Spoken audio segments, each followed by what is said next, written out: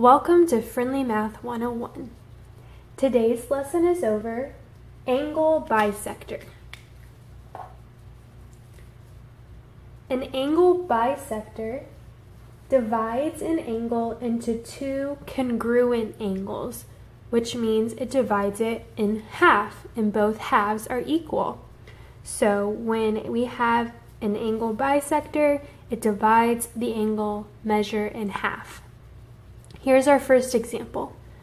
OB, which is this segment here, bisects AOC, which is the large angle. So that means we have two congruent angles. This angle, AOB, is equal to BOC. It says the measure of angle AOB is 102.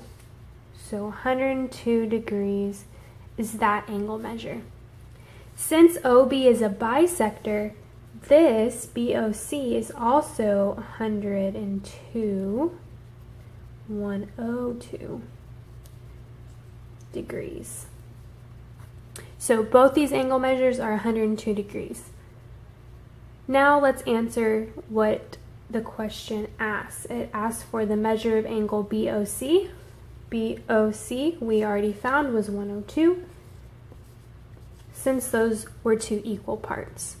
The measure of angle AOC, which is the entire angle, is going to be these two added together. So 102 plus 102 is 204 degrees. Here's our next example.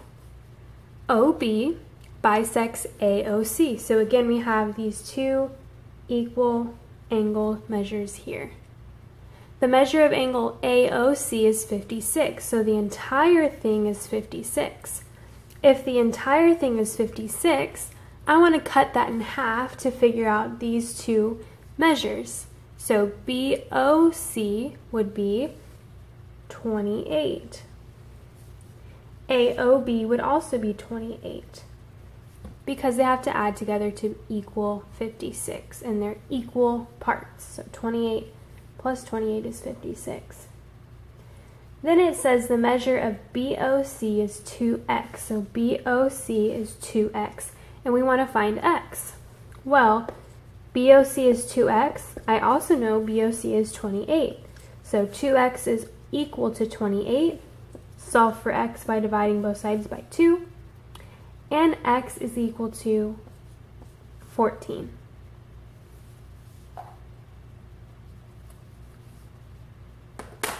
Here's our last example. OB bisects AOC. So again, it's splitting this AOC into two equal parts. The measure of angle AOB is 5x minus 7. So this right here is 5x minus 7. The measure of angle BOC, which is here, is 3x plus 1. Remember, when we have an angle bisector, it cuts this angle in half, which means these two angles are equal. So we're going to solve for x by setting these two angle measures equal. Now we just need to solve. So I'm going to get all the x's to one side. So I'll move these x's over here by subtracting 3x. This becomes 2x minus 7 equals these 0 out, so we get 1.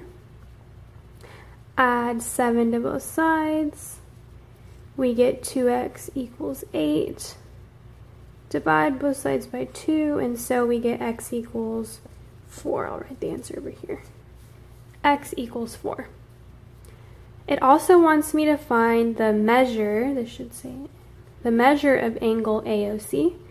AOC is the entire angle. So if x is 4, all I need to do is figure out one of these sides and then multiply it by 2.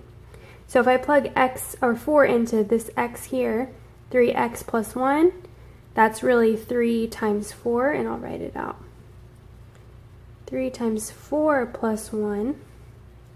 3 times 4 is 12, plus 1 is 13. So if half of it is 13, the whole thing is 26. Just multiply that by 2.